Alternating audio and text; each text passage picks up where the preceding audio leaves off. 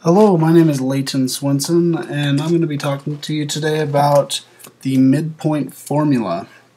And basically, just to help you and I both understand this better, I've decided to break this up into three different questions. First of all, what is the midpoint formula, obviously?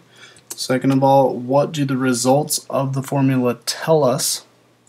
And third, when would we ever need this in real life? So, what is the midpoint formula? Midpoint formula, really pretty basic. You just take the the new quantity minus the old quantity, divided by the average of the quantities of those two.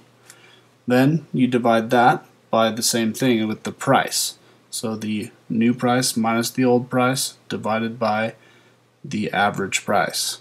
And that will give you your price elasticity of demand. Very important to have that. So a lot of people say, well, why don't we just use this formula, percentage change in quantity over percentage change in price?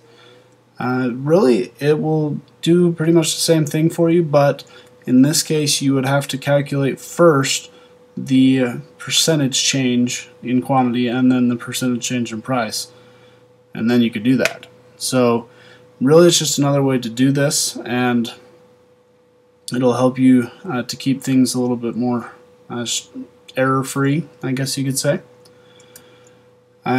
Second question. So what do the results tell us? Tell us three things. First, if the absolute value is greater than 1, it is elastic. If the absolute value is less than 1, it is inelastic. And if the absolute value equals 1, it is unit elastic.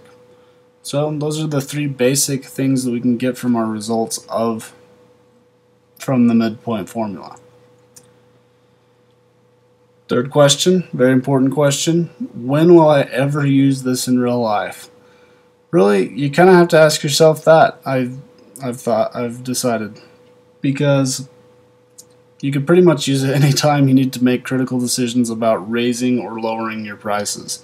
Whether it be a small lemonade stand or whatever you want to do, but it really is applicable in a lot of different situations and scenarios. So that's the midpoint formula. Have fun with it, and that's the end.